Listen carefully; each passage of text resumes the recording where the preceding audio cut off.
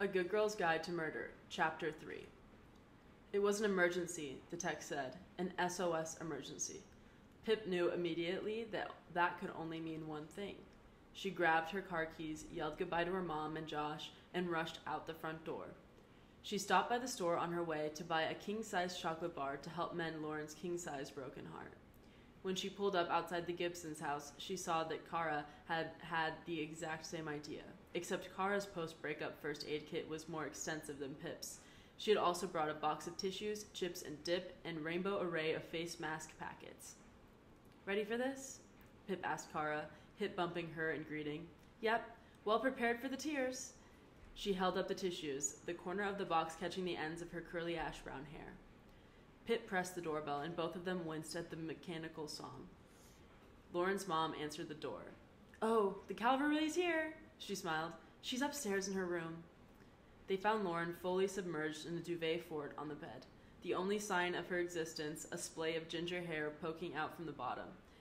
It took a full minute of coaxing and chocolate bait to get her to the surface.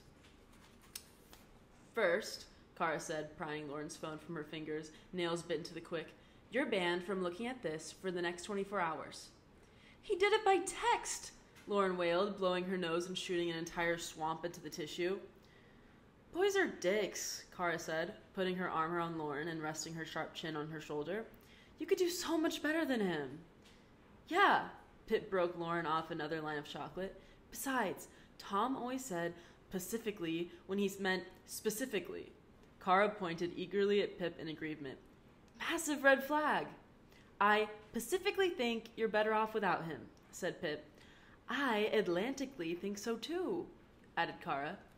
Lauren gave a wet snort of laughter, and Kara winked at Pip, an unspoken victory. "Thanks for coming, guys," Lauren said tearfully, her pale eyes swollen and puffy. "I didn't know if you would. I probably neglected you half a year to hang out with Tom, and now I'll be third-wheeling two best friends." "That's crap," Kara said. "We're all best friends." "Yeah," Pip nodded. "Us and those three mediocre boys we allow to bask in our delightful company." Kara and Lauren laughed. The boys, Ant, Zach, and Connor, were all currently away during the summer break. But of her friends, Pip had known Kara the longest, and yes, they were the closest, an unsaid thing. They'd been inseparable ever since 6-year-old Kara had hugged a tiny, friendless Pip and asked, "Do you like bunnies too?" They were each other's crutch to lean on when life got too much to carry alone. Pip, though only 10 at the time, had helped Kara through her mom's diagnosis and death, and Pip had been her constant 2 years ago when Kara came out, ready with a steady smile and phone calls into the early hours. Kara wasn't the face of a best friend, it was the face of a sister. By extension, Kara's family was Pip's second. Mr. Ward, in addition to being her history teacher, was her tertiary father figure, behind her stepdad and the ghost of her first father. Pip was at the Ward house so often that she had her own mug with her name on it and a pair of slippers to match Kara's and her older sister, Naomi's. "Okay," Kara lunged for the TV remote. "Rom-coms or films where boys get violently murdered." It took roughly 1.5 terrible films from the Netflix backlog for Lauren to wade through denial and extend a cautionary toe towards acceptance. "I should get a haircut," she said. "That's what you're supposed to do." "I've always said you look good with short hair," said Kara. "And do you think I should get my nose pierced?" "Ooh, yeah," Kara nodded. "I don't see the logic in putting a nose hole in your nose hole," said Pip. "Another Pip quote for the books." Kara feigned writing it down in midair. "What was the one that got me the other day?" "The sausage one," Pip sighed. "Oh yeah," Kara snorted. "So Laura, I was asking Pip which pajamas she wanted to wear, and she casually says, 'It's sausage to me,' and I didn't realize why that was a weird response." "It's not that weird," said Pip. "My grandparents from my first dad are German. 'It's sausage to me' is a German saying, just means I don't care." "Or you've got a sausage fixation," Lauren laughed. "Says the daughter of a porn star," Pip quipped. "Oh my god, how many times? He did only one nude photo shoot in the 80s, that's it." "So, on Two Boys from this decade," Kara said, prodding Pip on the shoulder. "Did you go to see Ravi Singh yet?" questionable segue, but yes, I'm going back to interview him tomorrow. I can't believe you've already started your capstone project, Lauren said with a dying swan dive back onto the bed. I want to change mine already. Famines are depressing.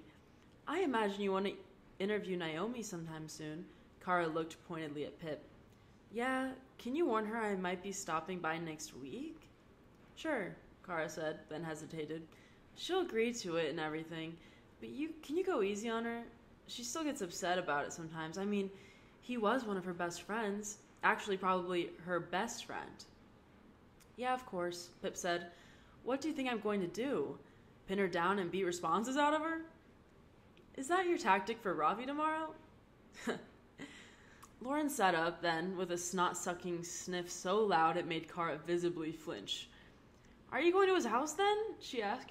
Yeah, but what are people going to think if they see you going to Ravi Singh's house? Sausage to me. Pippa Fitz Amobi, 8/1/19. Capstone Project Log, Entry 3. I'm biased. I know I am. For reasons I don't even know how to explain to myself, I want Sal Singh to be innocent. Reasons carried with me since I was 12 years old. Inconsistencies that have nagged at me these past 5 years. If I'm actually going to solve anything, I have to be aware of confirmation bias, so I thought it would be a good idea to interview someone who is utterly convinced of Sal's guilt. Stanley Forbes, a journalist at the Fairview Mail, just responded to my email, saying I could call any time today. He covered a lot of the Andy Bell case in the local press and was even present at the court hearing when she was declared dead a year and a half later. To be honest, I think he's a poor journalist, but I'm pretty sure the Singhs could sue him for defamation and libel about a dozen times over. I'll type up the transcript here right after. Transcript of the interview with Stanley Forbes from the Fairview Mail newspaper. Pip. Hi, Stanley. This is Pippa. We were emailing earlier. Stanley. Yep, yeah, I know. You wanted to try to pick my brain about the Andy Bell Salil Singh case, right? Pip. Yeah, that's right. Do you mind if I record our conversation? Stanley. Sure. Shoot. Pip. Okay, thanks. So first, you attended the court hearing that established Andy as legally dead, correct? Stanley. Sure did. Pip. Since the national press didn't elaborate much further than reporting the verdict, I was wondering if you could tell me what kind of evidence was presented? Stanley. So the main investigator on Andy's case outlined the details of her disappearance, the times, and so on. And then he moved on to the evidence that linked Salil to her murder. They made a big deal about the blood in the trunk of the car. They said this suggested that she was murdered and her body was put in the trunk to be transported somewhere else. They said something like, it seems clear that Andy was the victim of sexually motivated murder, and considered efforts were made to dispose of her body. Pip. And did Detective Richard Hawkins or any other officer provide a timeline of what they believed were the events of that night and how Sal allegedly killed her? Stanley. Yeah, I kind of remember that. Andy left home in her car, and at some point, on Salil's walk home, he intercepted her. With either him or her driving, he took her to a secluded place and murdered her. He put her in the trunk and then drove somewhere to hide or dispose of her body. Mind you, well enough that it hasn't been found in 5 years, must have been a pretty big hole. And then he ditched the car, on the road where it was found. Monroe, I think, and he walked home. Pip. So because of the blood in the trunk, the police believe that Andy was killed somewhere and then hidden in a different location? Stanley. Yep. Pip. Okay, in a lot of your articles about the case, you refer to Sal as a killer, a murderer, or even a monster. You are aware that without a conviction, you are supposed to use the word allegedly when reporting crime stories? Stanley. Not sure I need a child to tell me how to do my job. Anyway, it's obvious that he did it, and everyone knows it. He killed her, and the guilt drove him to suicide. Pip. And why are you so convinced that Sal's guilty? Stanley. Almost too many things to list. Evidence aside, he was the boyfriend, right? And it's always the boyfriend, or the ex-boyfriend. Not only that, Salil was Indian. Pip. Well, he was actually born and raised in the United States, though it is notable that you refer to him as Indian in all of your articles. Stanley. Well, same thing. He was of Indian heritage. Pip. And why is that relevant? Stanley. I'm not like an expert or anything, but they have different ways of life from us, don't they?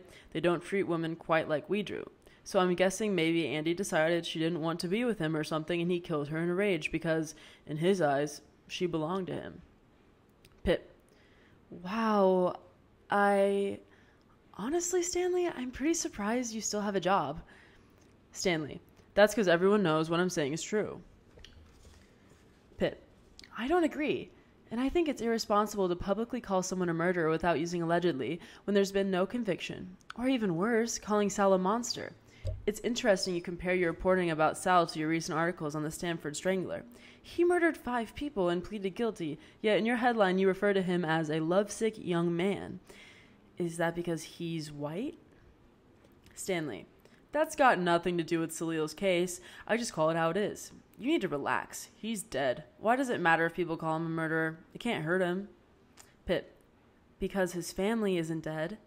Stanley. Look, this is a waste of my time. You really think he's innocent against the expertise of senior officers? Pip. I think there are certain gaps in the case against Sal, that's all. Stanley. Yeah, maybe if the kid hadn't offed himself before getting arrested, he would have been able to fill in the gaps. Pip. Well, that was insensitive. Stanley. Well, it was insensitive of him to kill his girlfriend. Pip. Allegedly. Stanley. You want more proof that this kid was a killer, fangirl?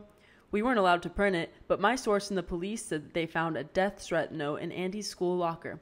He threatened her, and then he did it. Do you really think he's innocent? Pip.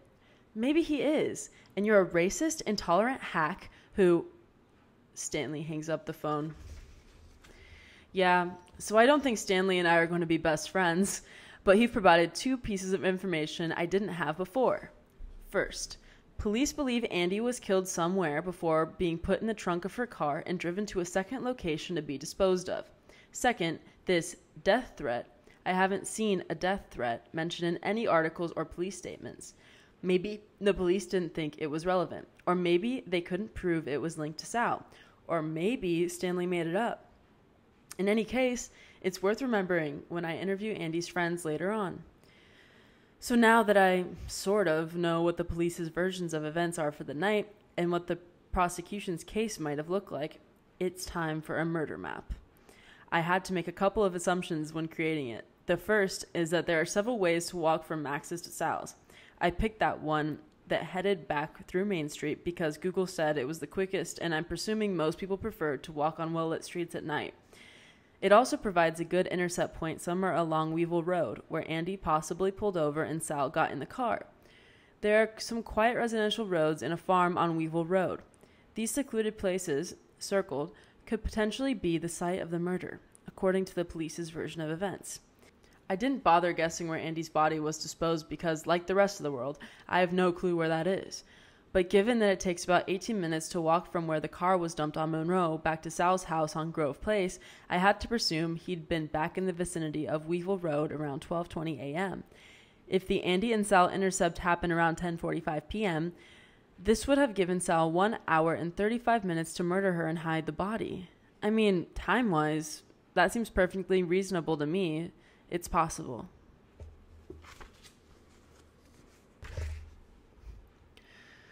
But here I've spotted one of those inconsistencies. Andy and Sal leave where they are around 10:30 p.m., so they must have planned to meet up, right? It seems too coincidental for them not to have communicated about meeting. The thing is, the police have never once mentioned a phone call or any text between Andy and Sal that would equate to a meetup arrangement. And if they planned this together, at school for example, where there would be no record of the conversation, why didn't they just agree that Andy would pick up Sal from Max's house? It seems weird to me. End of chapter 3.